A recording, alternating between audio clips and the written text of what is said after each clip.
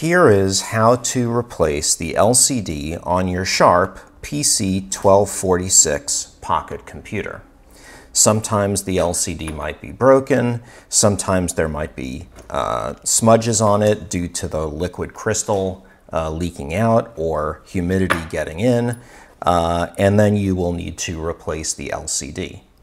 So you can get replacement LCDs linked down below. So of course you're going to need your broken PC-1246 and the replacement LCD.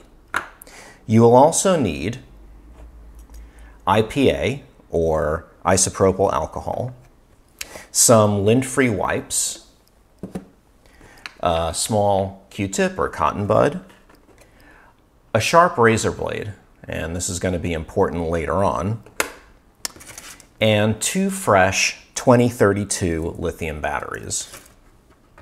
And they should be fresh, not from the dead machine, because if it was in the dead machine, then maybe the batteries are dead too. And you will also need a small Phillips head screwdriver. So let's get started. So the first step is to remove the 2 screws on the rear.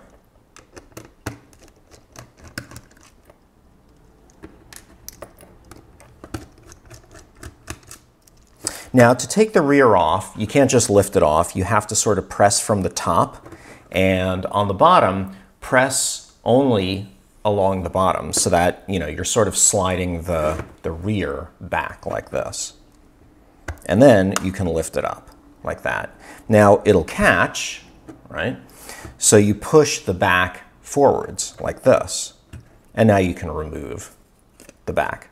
It may take a little doing, but don't worry, there's nothing that you can really break on this.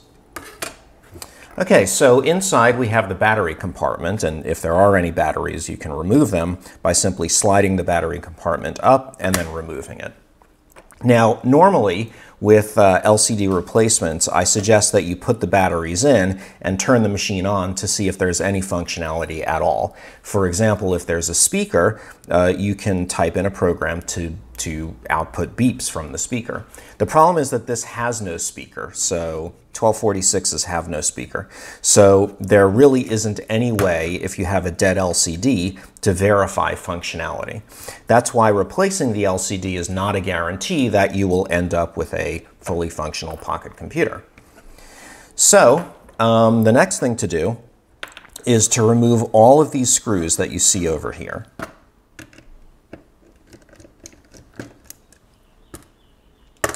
Now, you might be able to see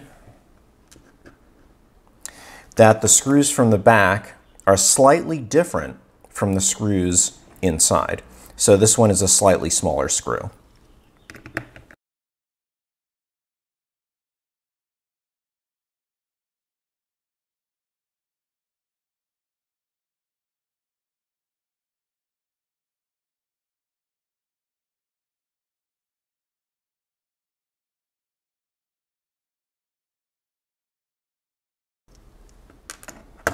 Okay, now that we've removed all these screws, the next step is to remove the plastic back. So what we're going to do is we're just going to try to lift it up gently. And again, it may seem like it's sort of catching along the front edge, so you can just sort of gently lift it out. Okay, so here we go. This is the interior. Here we have a grounding spring. So the purpose of the grounding spring is to connect the ground of the PCB to the back of the machine. That is the reset switch over here. This is the contrast control. This is one of the chips, and this is the external interface. So what we need to do is lift the PCB out, which we can do pretty easily. We lift it out from the front, and then gently pull it out. And there's a hole in here for the spring that it may catch on, so be careful. All right, now when we lift it out and we turn it upside down, sometimes the LCD will actually stick to the PCB. So just make sure that you keep the old LCD oriented as it should be. You can now remove the rubber keyboard. And let's go ahead and remove the LCD. So we're just going to pry it off like that. Okay, so this is where the LCD connects to the printed circuit board, and it connects to the printed circuit board using this elastomeric strip. Now there is another elastomeric strip on the other side, so it may be connected to the LCD, it may be stuck to the LCD, or it may be stuck up here. The important thing is that on these LCDs, the only connection is along the bottom side, right? There's no connection along the top side, which means that the elastomeric strip over here, along the bottom of the LCD, like this, has the conductors in it, and the other elastomeric strip does not. So it's important to realize which one is which. So we can just peel off the elastomeric strip, set it aside. There's your old LCD, and there is a kind of a paperish bezel on it. That's what we're going to remove next with the razor blade. But first, let's also remove this other elastomeric strip. And this is really just a spacer. So set that aside. Now over here, there is also the polarizer. Now the old LCDs, these old LCDs, only had a polarizer on the back and not on the front, and that's why they had the polarizer as a separate piece. The new LCDs have the polarizer built in, so you will not need the old polarizer. Okay. Now, you might also get another little metal piece. This is for the on-off slider. This is the on-off slider right over here. So the way that works is, let's see.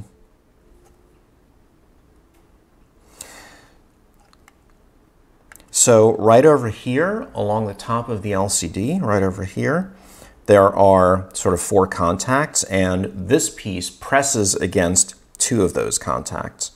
So it's sort of springy.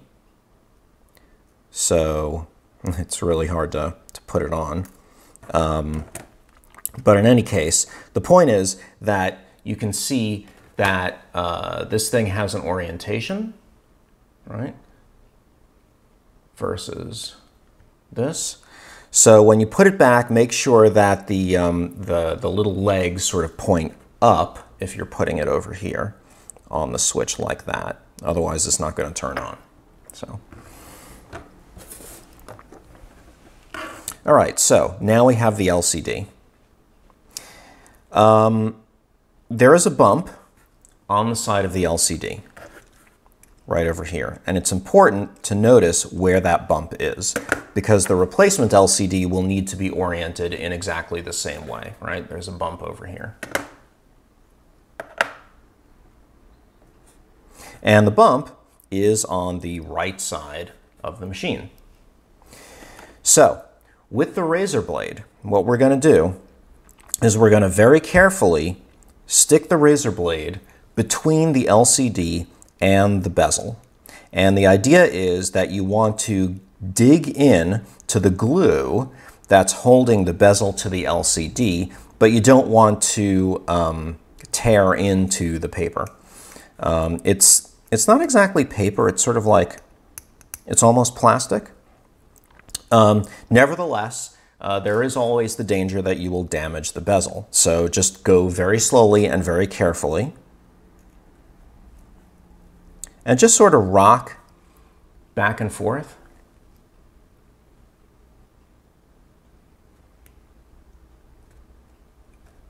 And then just go all the way around the sides. And what you want to be sure to do is keep pressure downwards. That way you're not sort of lifting up on the razor blade and then digging into the plastic bezel.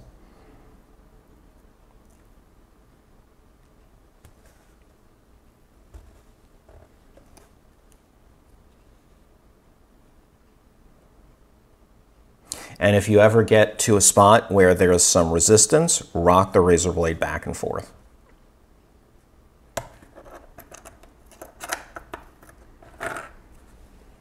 And there you go. So set this aside,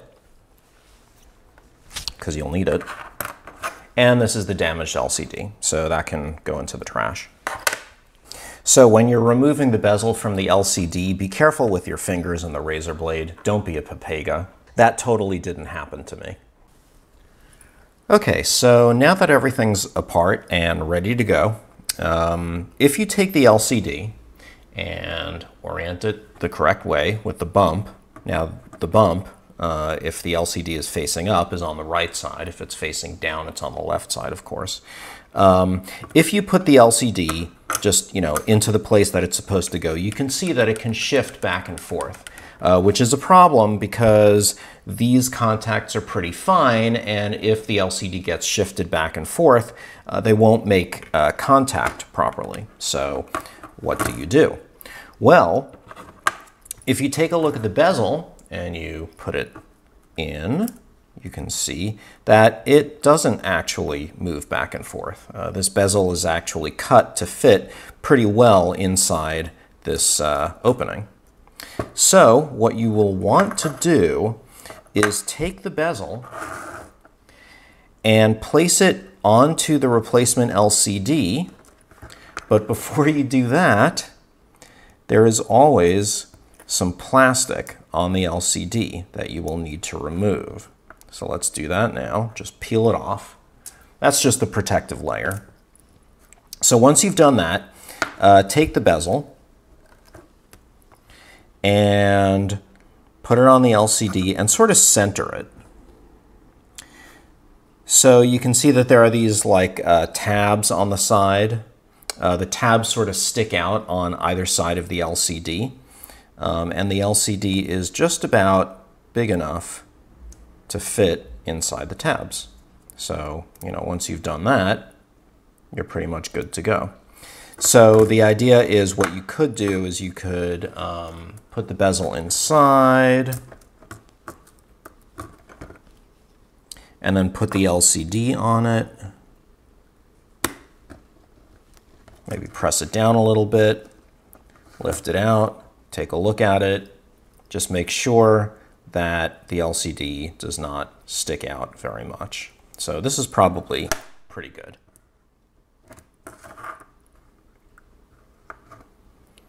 Okay, so put the LCD back in.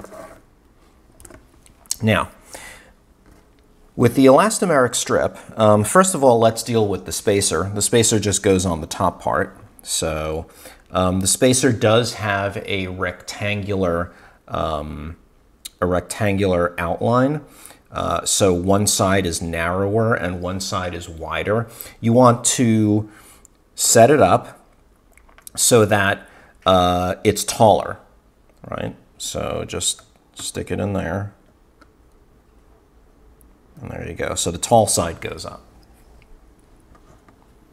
Okay, now here's the elastomeric strip. And the relative position back and forth doesn't really matter because the conductors inside are fine enough that it doesn't really matter. But the thing is that you don't want any dust or dirt on this elastomeric strip.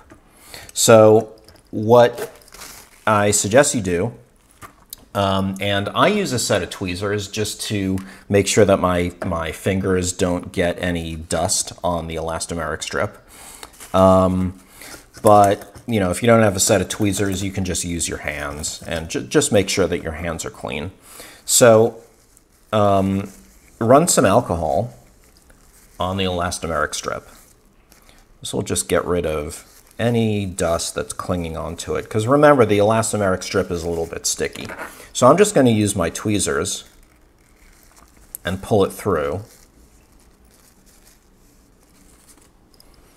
And I'm going to use a fresh wipe and pull it through just to get rid of the excess. And this is why lint-free paper towels are important, because if it's not lint-free, you're going to get lint on the elastomeric strip, and that is going to interfere with the conductors. So next thing Next thing is, again, you will notice that this has a rectangular profile. One part of it is thinner than the other. Make sure that it is pointing up the right way. And you can sort of tell because maybe you can't tell in the video, but there's a sort of black line that runs along the top. Those are the conductors. There's no such black line if you turn it onto its side. Make sure that the black line is facing up, and then just put it in.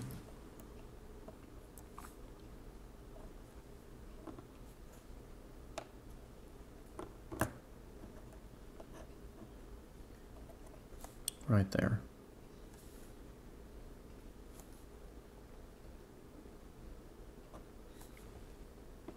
And just make sure that it is facing up. Okay. You can actually gently press it down because, again, the strip is slightly sticky, so it'll stick to the glass. Just make sure that it fits inside the outline, that it isn't like raised up, or that it's not like diagonal or anything like that. So that should be pretty good. All right, so the next step is we need to find where the on-off switch went. So here's the on-off switch. Okay, so I'm just gonna put that back in.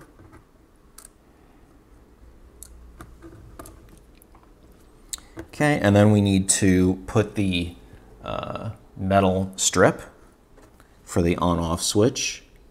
And there's a little hole in that strip. So, oops. And there's a little post on the on-off switch that hole can go onto. So once you've done that, the next step is to put the printed circuit board back. Now, what I like to do is just, go over it with IPA, just to make sure that all the contacts are nice and clean, that there's no dust on them. Because remember, this is not only for the LCD, but also for the keyboard. So any dust could interfere. So just make sure that it's nice and clean. Okay, now let's put the LCD back. So we simply carefully drop it into its place. Okay. And then, because I'm slightly papega, put the keyboard on first. Okay, just tap it down gently, make sure that all the buttons are in their holes. Now you can put the PCB on.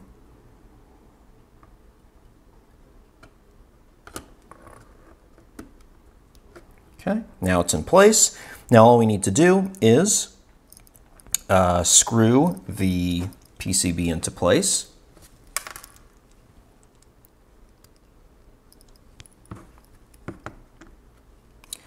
By taking the plastic part and putting it on. Now here, again, there's a hole for the spring. Make sure that the spring goes through the hole. And then just press it down just to make sure that everything is nice and flat, because the last thing you want is for it to rise up on one side, and then you won't be able to put the thing back together again. So let's start with one of the center screws just to hold everything down. And then maybe we'll go with this far screw over here.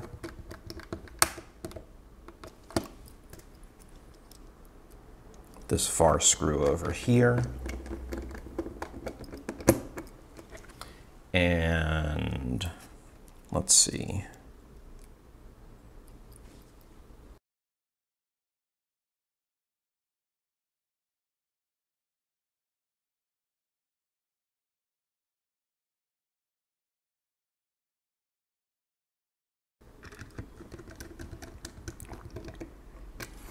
Right.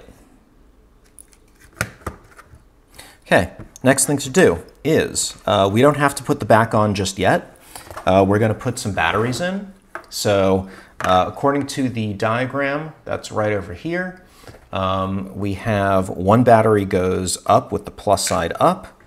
The other battery goes down with the negative side up. So do that, and then take the battery holder and press in and down. Okay, next thing to do is to turn it on, and hey, it works. Now, if it doesn't, immediately, underneath, on the bottom, there's a reset button over here. Just press in with, a screwdriver. Now, it's important to actually test that all of the digits work. So, just hit some digits and we can see that something's gone wrong.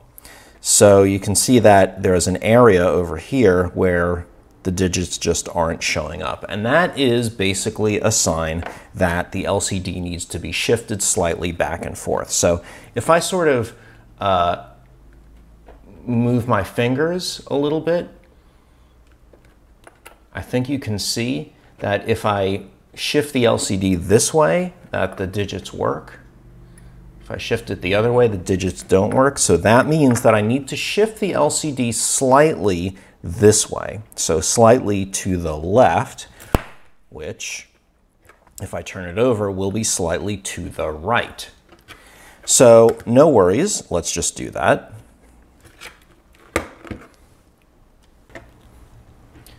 So here's what we can do to space out the LCD maybe a little better. So here's the LCD. We need to move the LCD a little bit. So what I suggest we do is you can take this polarizer, which you don't need anymore, but it has a little bit of thickness to it. And what you can do is you can cut some strips out of it as spacers. So they don't have to be very big. That's about the size of mine. And what I'm going to do is I'm going to start with 2 spacers. And I'm going to put the spacers up against what is now the right side.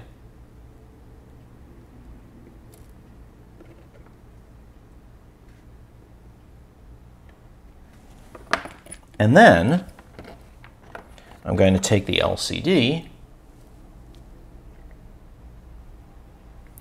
and push it up against those spacers. Push it up against those spacers on the one side and then just press it down. So that will allow us to, and then I guess I can remove these spacers now. So that will allow us to fine-tune the position of the LCD, and it will always be in increments of, whatever thickness this polarizer is. So now we can do everything again.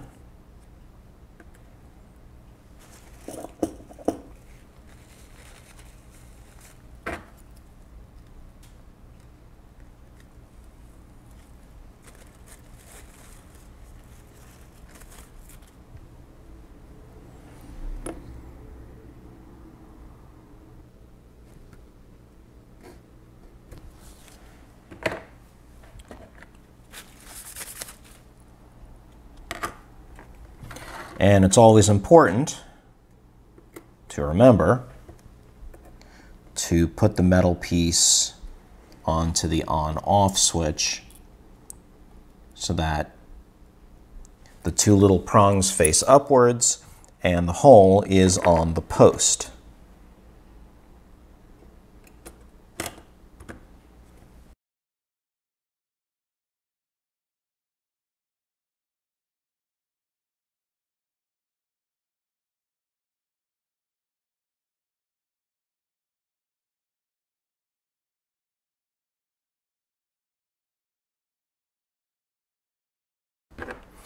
Now, another possible symptom is, rather than needing to shift the LCD back and forth, pressing on the LCD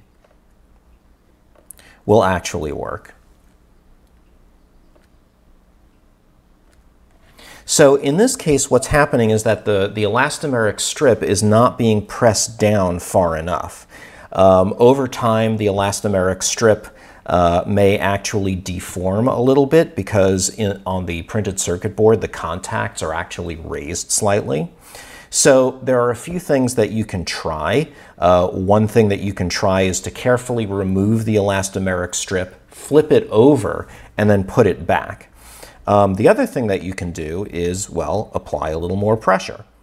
And the way we're going to do that is we're going to use our strip of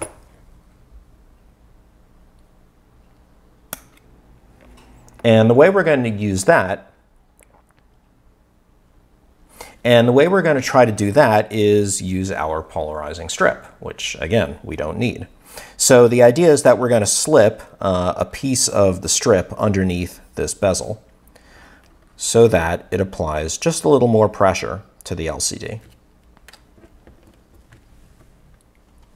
Now, you might also be asking yourself, well, why don't we just use the polarizing strip? And again, the reason is that there is already a polarizer on it. So it'll end up looking much darker. So to do this, I'm going to cut a thin strip along the long side of the polarizer. Just like that. Then I'm going to lift out both the bezel and the LCD. Then I'm going to put the strip on the bottom side.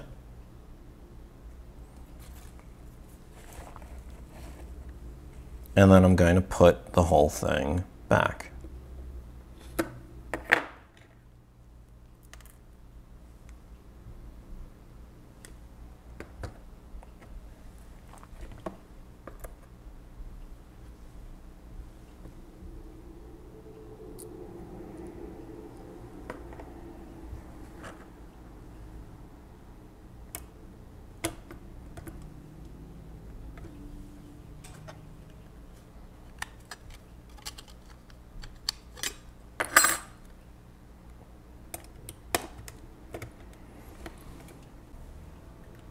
And there we go. That worked. So the key was to shift the LCD properly using two pieces of the polarizing strip on the left side over here and one thin piece of polarizing strip on the bottom.